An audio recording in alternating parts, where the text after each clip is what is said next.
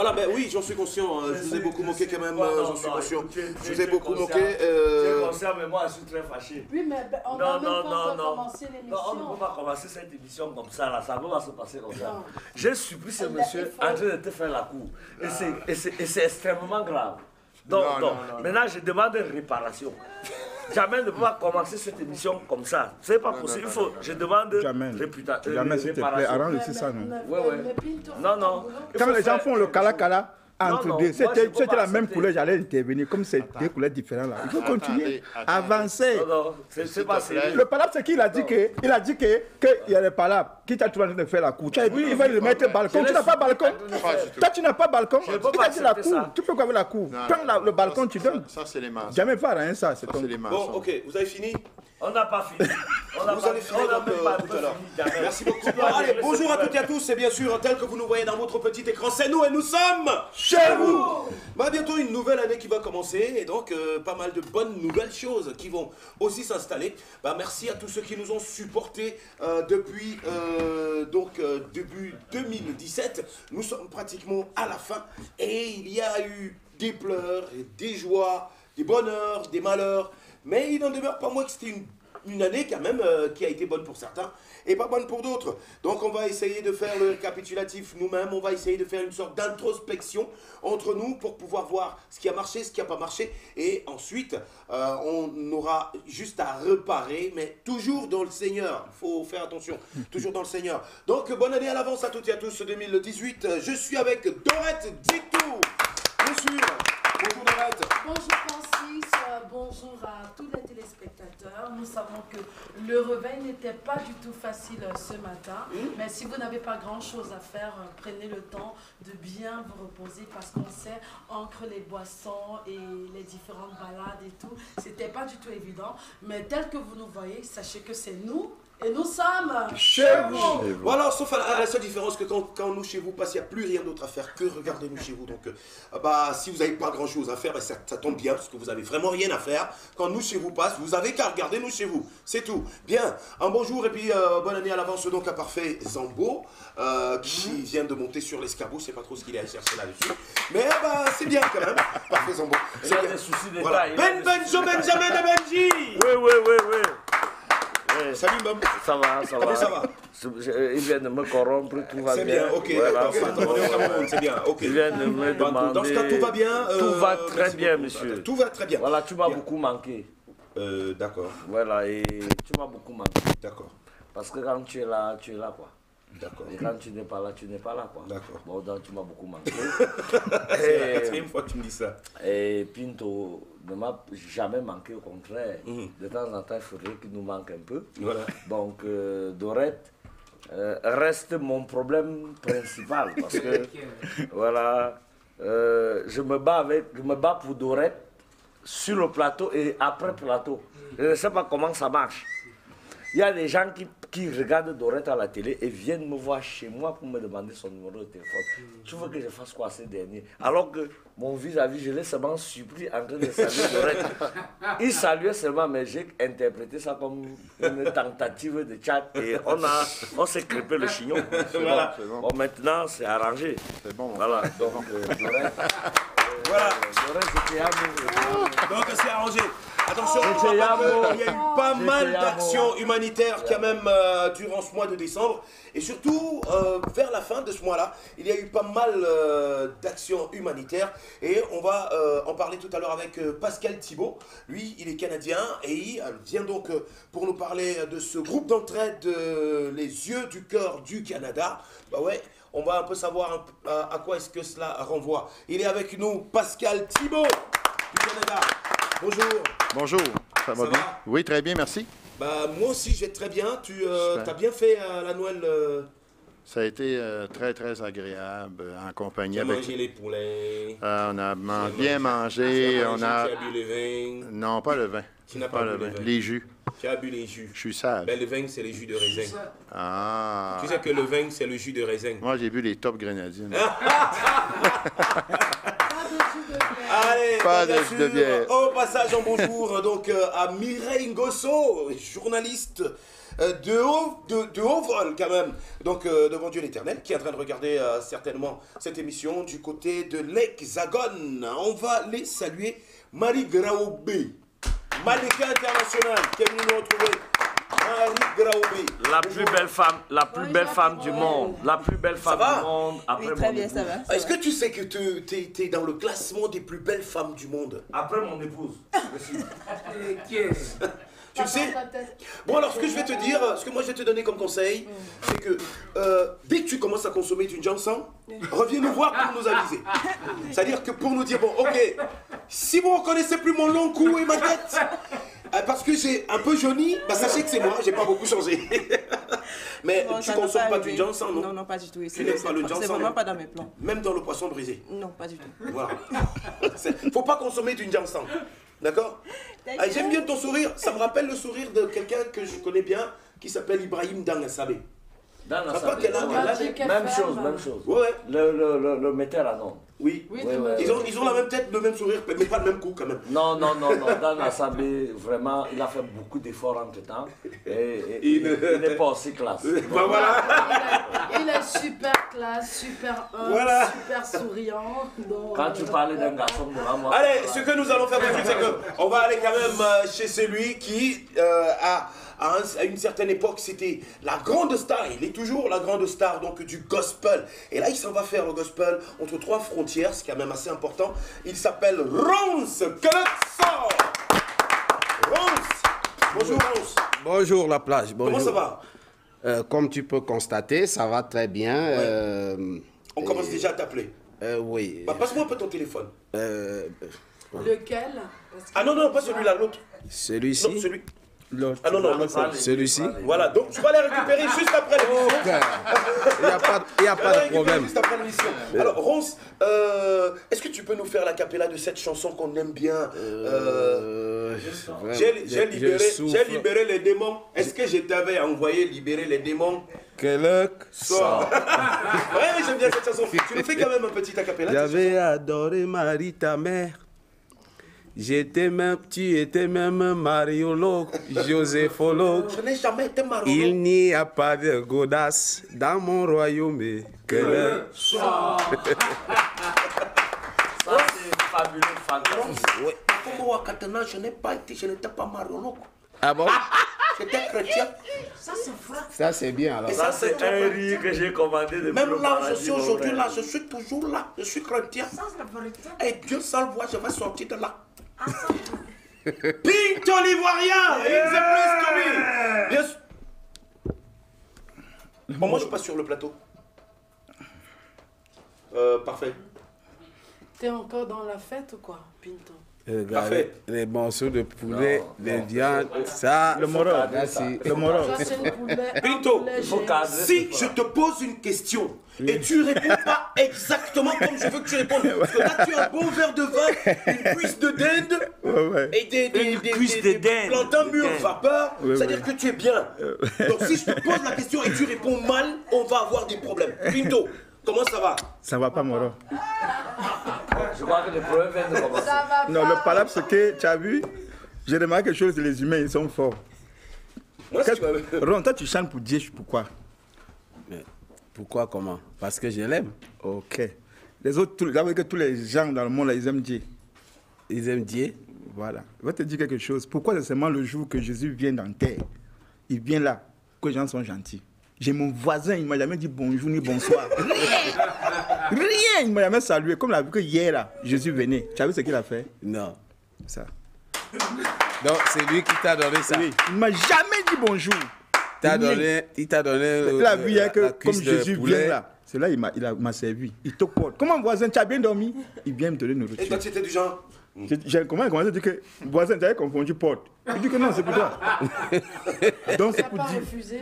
Non, j'ai pris parce que Jésus venait. Le problème, c'est que ce n'est pas bien. Si les gens font ce qu'on appelle l'amour, l'amitié, ce n'est pas pour attendre là. Son péché, j'ai dit que mon frère, quand il est parti, il dit que ton péché ne va même pas être facile. Ce n'est pas le jour des fêtes là que tu vas venir connaître là. C'est chaque jour l'amitié. Ce n'est pas qu'un jour, parce que tu dis rien. Dieu n'a même pas utilisé ta vie. vie. Si on résume bien, tu aimerais que tous les jours que qui te donne la C'est clair. Il ne faut pas attendre le jour que Jésus vienne. On a compris. Pourquoi les gens ils font ça? On a compris. Du coup, là, tu les rationnes. Du coup, là, tu les rationnes chez toi. Bon, alors, ce que nous allons faire tout de suite, chers téléspectateurs, bah oui, vous savez, nous sommes pratiquement donc dans un mois festif, avec déjà la Noël qui est passée, puis il y a la Saint-Sylvestre qui arrive bientôt, ça sera donc le 31, puis il y aura Nouvel An en 2018, donc année de tous les bonheurs de notre pays, vivement que cela soit ainsi. Ce que nous allons faire tout de suite, c'est qu'on va aller retrouver une personne qu'on n'a pas écoutée depuis longtemps et qui est dans le milieu de cette année apparu avec un album qui ne laisse personne indifférent. Au départ, quand on l'a suivi, c'était vraiment un tube avec tu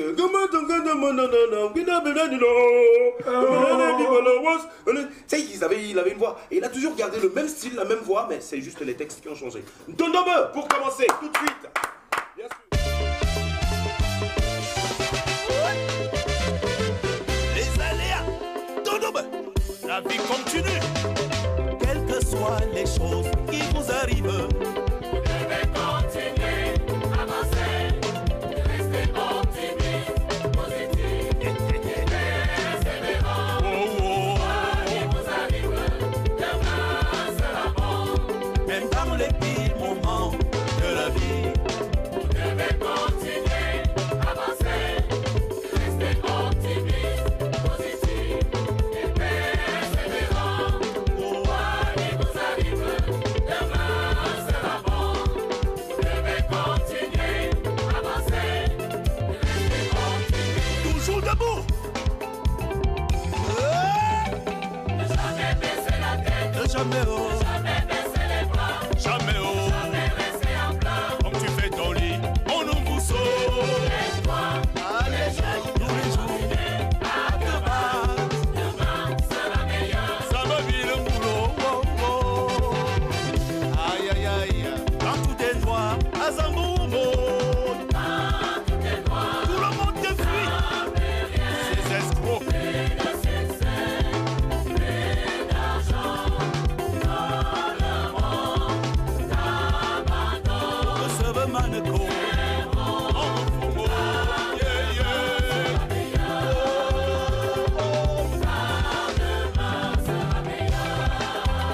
Quand tout est noir, à Zamboumbo. Quand tout est noir, ça va bien Nigo, dans son eau, yeah, yeah. Ça va manquer, ces escrocs, ils sont tous partis.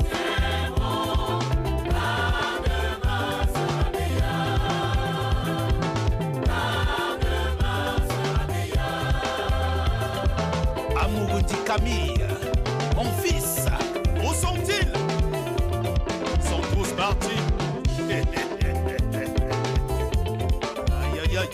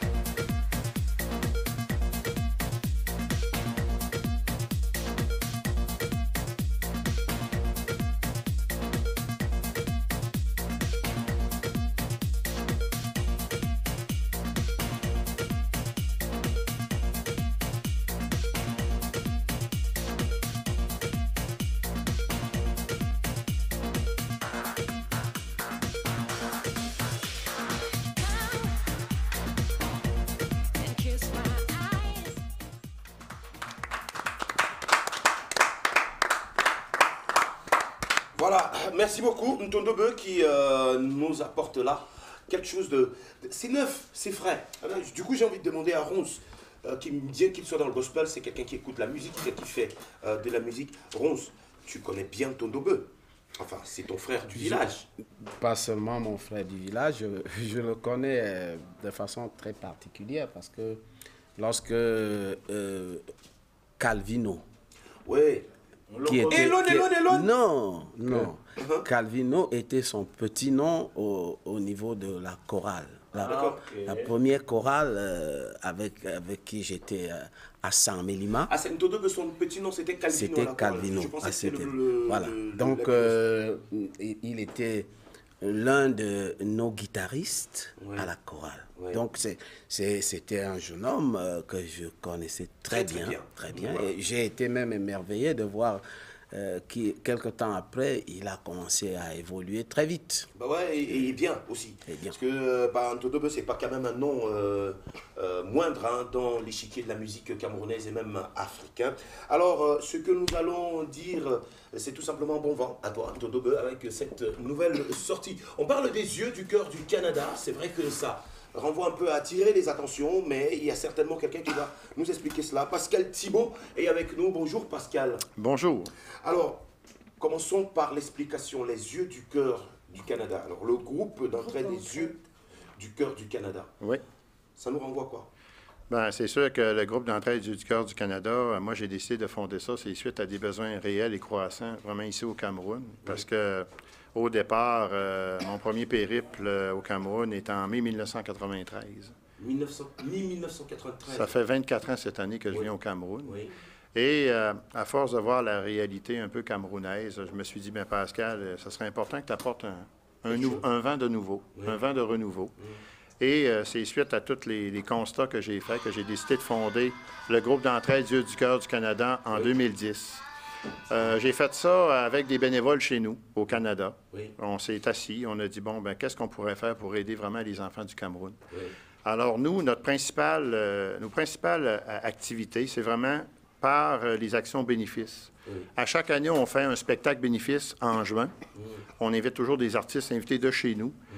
Et en fin d'année, on fait toujours ce qu'on appelle la vente des calendriers qui nous permet de faire l'arbre de Noël. On est déjà donc en fin d'année. Oui. L'activité principale, l'activité majeure, est focalisée sur quoi exactement? Ben nous, c'est sûr et certain, comme cette année, on avait focalisé notre activité sur 2 arbres de Noël. On a fait l'arbre de Noël le 23 décembre à Soie, au CGMA. Oui. Alors, où est-ce qu'on a donné un bon repas chaud, avec des cadeaux aux enfants. On avait même invité le groupe Pao Family de Douala, des musiciens qui s'étaient déplacés gratuitement pour venir faire un spectacle.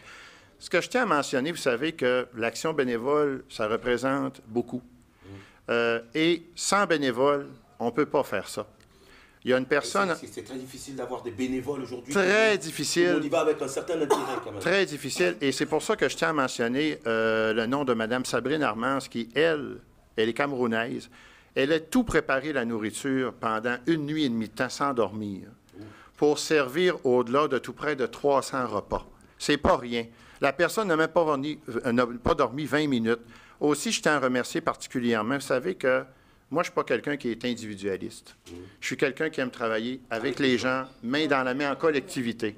Alors, je tiens aussi à souligner le beau partenariat qu'on a avec l'association Hope for All, Espoir pour tous, qui est la fondatrice, Mme Solange Gamal, qui aussi nous a aidés, justement, à réaliser. Parce qu'on a non seulement fait l'arbre de Noël le 23, mais on a fait aussi le lendemain un autre arbre de Noël à la Fondation FACT, où on a servi à Essos tout près de 85 repas. Alors, je peux vous dire que ça a été... J'étais où, mon frère? Il y a la chopa. Je suis orphelin, j'ai perdu mon père et ma mère. Je suis orphelin. Ça va. Oui, mais si tu me demandes un cadeau, on n'a même plus de cadeau, moi.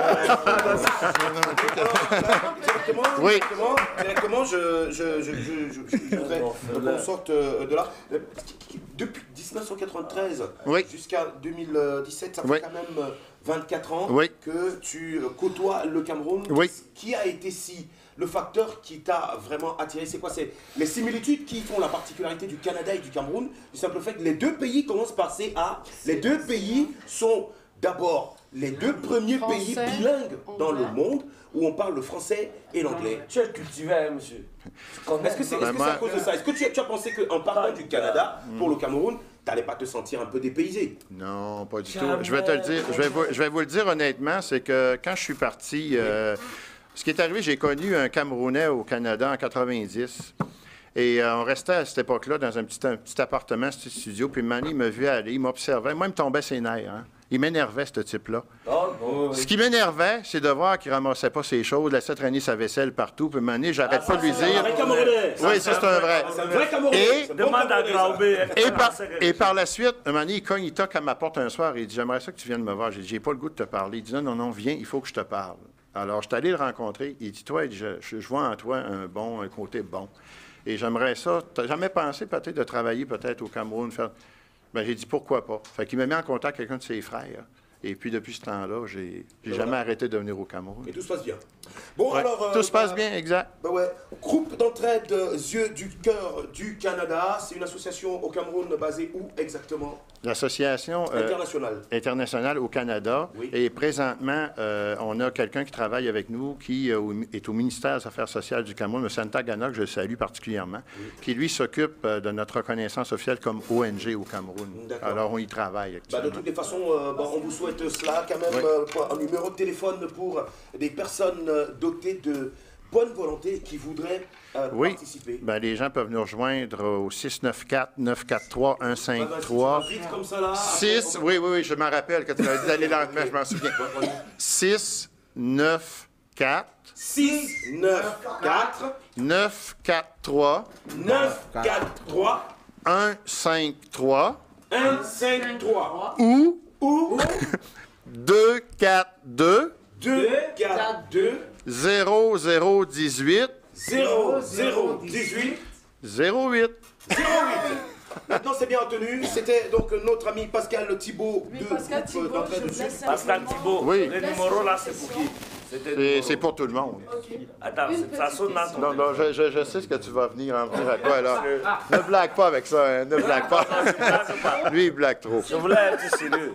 Hein? C'est quoi la suite? La suite? Après, les remises, c'est bon. Ben, c'est sûr et certain que là, l'activité de Noël est terminée, complétée. Notre prochaine activité, ça va être le spectacle bénéfice, où ce qu'on veut vraiment faire construire une petite bibliothèque multimédia, parce qu'on sait que les enfants ici, Internet, c'est pas facile pour les jeunes d'avoir accès à Internet. Alors, on aimerait ça, créer une genre de bibliothèque, petite bibliothèque avec un genre de salle multimédia pour les enfants, pour les aider à travers la lecture, au niveau que ça soit pédagogique pour eux, que ça soit plus facile. C'est une bonne initiative. Oui. Je voulais ajouter à ton initiative, avec votre permission, ajouter à ton initiative, parce qu'elle est très très belle cette initiative. Vous savez, les Camerounais n'ont pas accès à l'outil informatique ou aux nouvelles technologies facilement. Donc si vous mettez sur pied une idée comme celle-là, vous allez aider beaucoup plus d'un Camerounais.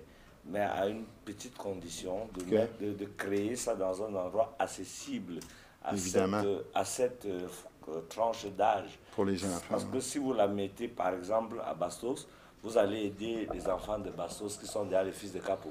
Alors que si vous brimez ça et dites que un tabac, tu vas un peu le non. Du coup, là, vous allez me rendre service. Parce que tous mes mounas qui n'ont pas accès vont ken sur ça. C'est de ça qu'il s'agit en fait. Mais vous savez, mon frère... Si tu n'as pas le terrain, si tu n'as pas l'espace, tu vas moi, tu es l'espace. Mais de un, ça ne sera pas dans ton quartier. Non, et de deux, c'est pas comme ça que ça va se passer. Tu vois un peu? Alors, ça va se passer probablement dans un secteur où les enfants sont vraiment très, très présents, et surtout des petits-enfants. C'est vraiment pour aider les petits-enfants, parce qu'on sait très bien qu'ici, au niveau pédagogique, les enfants ont beaucoup besoin. Et en plus de ça, ce qui est beau, ce que je tiens à mentionner, c'est qu'on va avoir aussi du matériel informatique qui va nous être donné au Canada.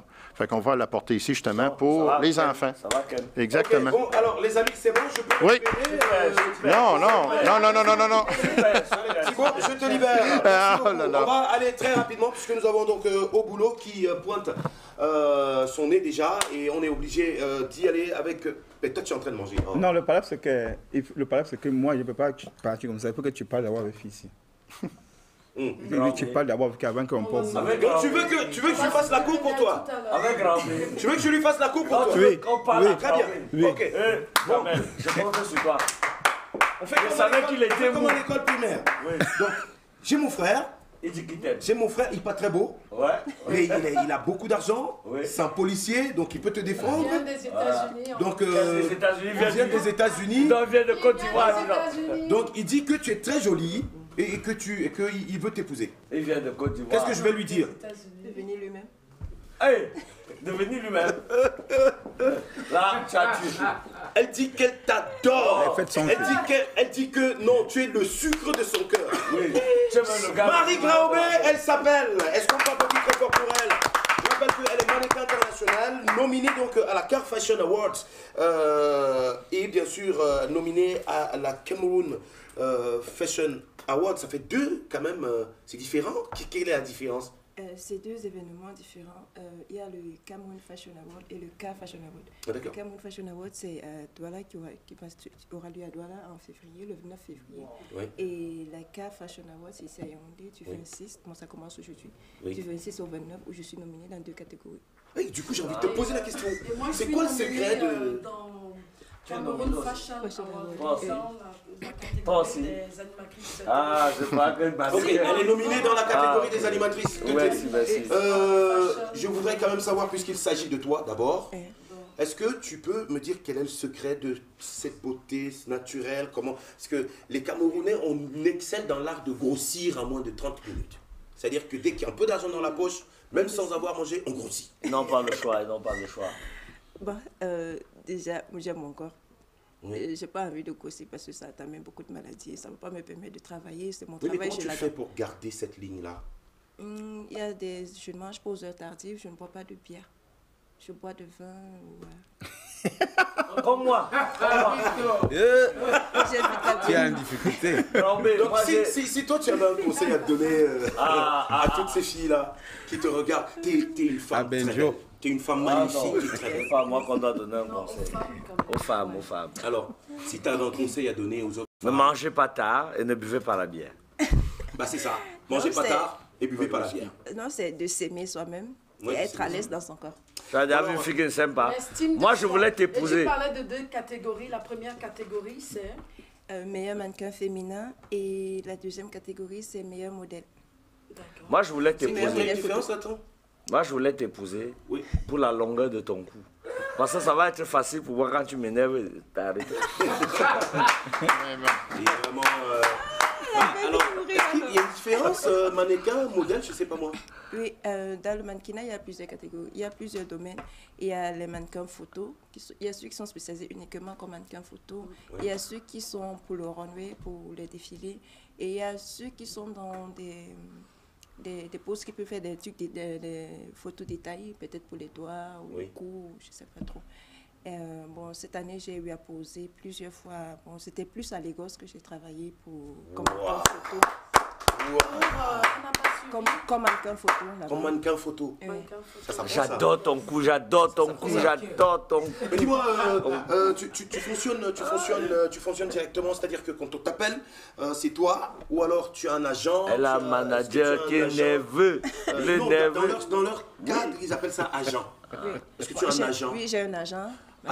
Alors, il s'appelle Martial. Martial, là, je déteste Martial. Le prix que tu as remporté en Asie, tout récemment, c'était quoi exactement? Bon, je suis sortie première dans le classement africain et dans le top 15 mondial. Bravo. Tu devais même commencer par ça. C'est ça même qui est la vérité. Je vous ai dit, bon, il nous reste 30 secondes avec toi. Merci. Mais je déteste Martial, J'ai 30 secondes à passer avec toi, tu commences, je te compte, 30 secondes à passer avec toi. Qu'est-ce qui te fait croire que tu pourras donc te mettre sur le haut du pavé sur ces 2 événements? J'ai regardé, d'après tout mon travail de cette année, je ne pense pas que j'ai à craindre quoi que ce soit. Tu as craint de quoi que ce soit? Elle dit qu'elle ne pense pas. Elle est sûre d'elle. Le premier projet, c'est de continuer et aller plus loin parce que cette année, j'ai été plus, à part la Corée, c'était plus au Nigeria, à Lagos, mais je voudrais aller plus loin. Tu étais en Corée aussi? Oui. C'est très bien. Elle fait le tour du monde. Cette dame fait le tour du monde. Alors, le numéro de ton agent, au cas où... Martial, que je déteste. Je passe ça en tête. Ça passe en tête. Très bon, bien. il s'appelle Martial. Je vais vous le donner avant la fin de cette émission. Ce que vous faites, c'est que vous allez sur sa page Facebook, c'est Marie Graubé et Marie-Noël Graubé. Voilà, justement. Marie Graubé. Pour les différentes nominations, les différents concours, est-ce qu'il y a un code par lequel on peut te voter? Oui, il suffit d'aller sur la page la CAF Fashion Award. Et il y a mes photos, il y a photos pour le mannequin féminin. Il suffit de mettre un like et un commentaire sous ma photo. Et pour la CAF, pour la Cameroun Fashion Award, il faut aller sur la page également. Dans les catégories, il y a un lien où tu dois voter et donner ton J'adore ton coup, j'adore ton Merci beaucoup. Donc, tout de suite, bravo à toi, Marie Graubé, et surtout, tout le monde qu'on peut te souhaiter, c'est beaucoup de réussite. Et surtout, gagne-nous ce trophée. Sur son coup, sur son coup. Mais je pense que, comme ce budget là, partir, c'est mourir un peu. Partir, c'est mourir un peu. Mais s'en aller au boulot, c'est trouver la vie.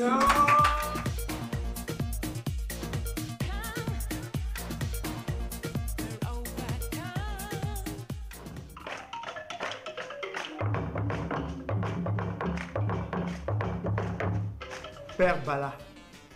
Père Bala, c'est un surnom un peu sympathique qui correspond à mon âge.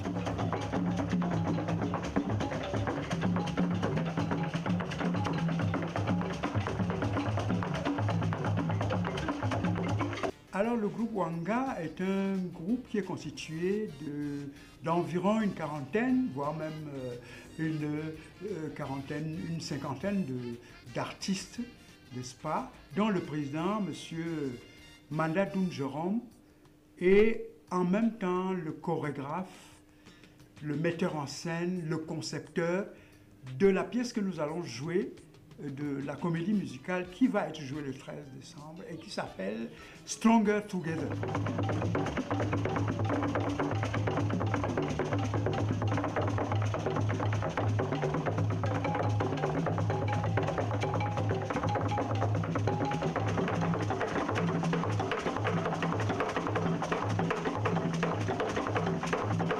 Stronger Together relate l'épopée, la douloureuse épopée, n'est-ce pas, de la traite négrière qui s'est passée entre l'Afrique, l'Amérique et l'Europe. Et nous avons voulu, dans cette mouvance, mettre en scène cette troupe